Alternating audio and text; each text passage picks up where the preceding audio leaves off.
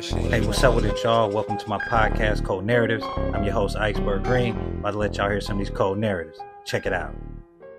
Hey, what's up with it, y'all? Iceberg Green in the building. So today we're going to break down politics as usual. As y'all can see, it's going wild in there, And the Democrats, Republicans, you know how they go every year. They telling you to pick a side. This is the biggest election of all time. They've been saying that for years, you guys, and I'm sure it hasn't been that big. Nothing has changed. They're saying, democracy, save democracy. And to me, I'm trying to figure out what democracy. Is there two versions here? Is there a Republican democracy, a Democratic democracy? I'm trying to figure this out, y'all, because I see them fighting against each other. He wants to get rid of him because of this. And it's not really about the American people. They'll say that, but this is really about power and politics and them, getting the right people in place so they can continue to fuck this country over. That's what I believe. Either side. They just passed a bill. They just passed a bill that you have to have citizenship in order to vote. Yeah, while all this stuff is going on, they in the background passing these bills. So I wonder how that's going to affect things. Having all these people come over here and they're not going to be able to vote. So what are they here for? They're not going to be able to vote. They're not going to be able to enlist in the Army, Navy, nothing. They're just here to do whatever they decide to do in our country. So, hey, it is what it is, right? That's the way the world feels. Just let it go. Don't worry about it. It's going to be okay, right? The government is going to make up for all this stuff that we're going through. They're going to make it right. Y'all believe that? Y'all don't believe that shit. That's why y'all, trying to decide who you're going to vote for. If you're going to vote. And again, okay, let me get back to this. So, there's a few people that I've been hearing names floated out there, and y'all have too. I don't even have to say them. And I'm just going to let y'all know, there's either way it go, man. Biden, this person, that person, it's a wrap. People done got up on them, and I say that because they were the ones who were outspoken, how they catered, they say they catered to black people, our needs, our wants. And, all right, we want to throw that minority word in there. Even though black people have never been minorities. Okay, so that applies to all other people, basically immigrants. But we throw that in there. And they saying all this stuff, come over here, do all this, and now they can't even vote. You done got them over here on these planes, boats, got them hotel rooms, got them all this stuff, and they not going to even be able to vote. They got to get citizenship. They got to have it. How many of them got citizenship? I'm talking about how many immigrants and whatever got citizenship out here. Or are they just out here? What did y'all think? Right. So that's the point I'm making. They do all this stuff to us. And these people are not going to be able to vote and enlist in the Army. And this is what our president has done to us in our country. The one that's in office right now. And again, back to the situation at hand. Our president, should he get up out of there? Me personally, my opinion, First Amendment, he need to get up out of there. What need to happen, this is just my opinion, what need to happen, okay? They need to go ahead and have a runoff in this democratic situation, whatever, because we know Trump got it over there. They need to have a runoff, okay? Decide, right, who it's going to be, right? Because everybody, whoever come out, everybody going to say, okay, it's Kamala, it's Gavin, it's whoever, right? They going in on him. Everybody, from actors and everybody going to get up out of here. They want him to bounce. Do y'all want him to bounce? Me? Yes. Get up out of here. I mean, what? What else can you do? Joe, you done did enough wrong to my community. You done did a lot wrong, Joe, to the black community. You've made so many promises to the black community. You've done a lot more for other communities than you've done for us. This is a fact, Joe Biden. I'm saying this because I care about my country just as much as you do. I'm sure I do. I'm sure a lot of Americans do. We care about our country. We have family members that fought for this country. You do too. All of us do. And the way this world is now with you running it is chaotic. It has people scrambling to just understand what life's about now. You got the youngsters thinking politics is a joke because of you.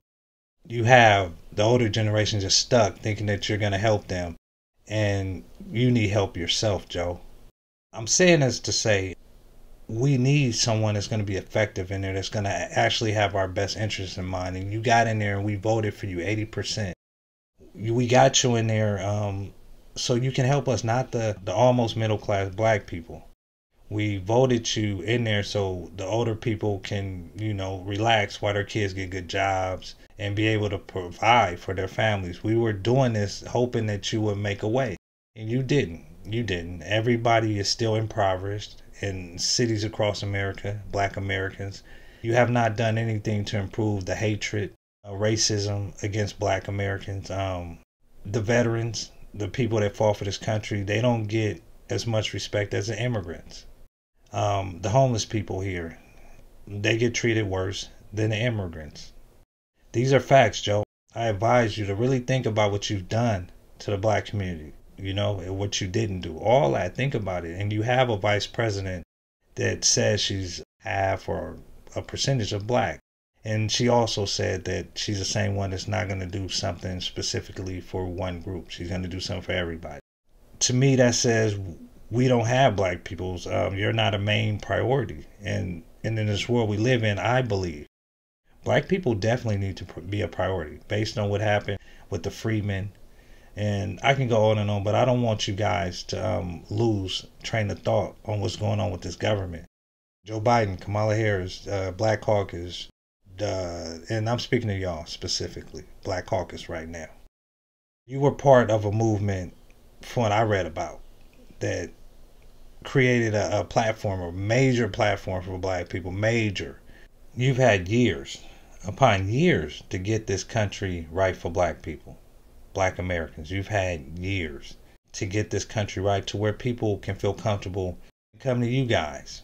We don't even feel comfortable, and we have a black caucus, you guys. We have a black caucus. You understand what I'm saying? That means that they represent a major portion of black America. There are advocates, and what are they advocating for? Programs. It seems like they're advocating for impoverishment. I don't see much. The most, I'm gonna keep it real, y'all. The most I hear about black Americans, what do they talk about? When you see them get up there on the stage, what do they talk about? See, in the HBCUs, that's like one of their main plays in their playbook. They go to them. They go to these little cookouts. They go to AME church. They go to the same spots every time they come looking for our votes. You notice that playbook ain't changed. It's the same places over years they've been going to. The same ones. Why they don't switch that playbook up? Come to the grassroots. In each city. There's grassroots in major cities across America. Black grassroots, yeah, it's there. Why don't you come down there? You go all these other places where, like I said, these are almost middle-class black people. And they're looking to get that loan forgiveness because, like I said, they're almost middle-class black Americans. So they shucking and jiving to get what they can. See, down here, we fight the most, the hardest. We put in the most work, seriously, grassroots. We have always put in the most work throughout time. So when you see them on TV, these Jim Clyburns and people of that nature talking about, when you hear a black person in general saying, hey, y'all, no reparations for y'all. We gonna get some programs for y'all. Stop trying to act like people just don't like Biden and all that. He's about to mess this country up even more. Y'all know that. Don't try to act like y'all don't know that. Sometimes the older people, they get so stuck in their ways, they prideful. So when it come to an end, they yelling, "Oh my Lord!" right now. So it's that point right now, and that's one thing about them. They get stuck in their ways and they don't want to change. And sometimes you got to pass the torch, man. I just had a birthday the other day, and I'm getting older, and I can't wait till all the projects that I got going on are done, so I can pass the torch to somebody, and so they can keep it lit. I just want to ask y'all, do you think Biden has, I'm going to just say Americans, do you think Biden is going to help America flip its economic problems that it's having? Do you think that Joe Biden can flip the switch at his age?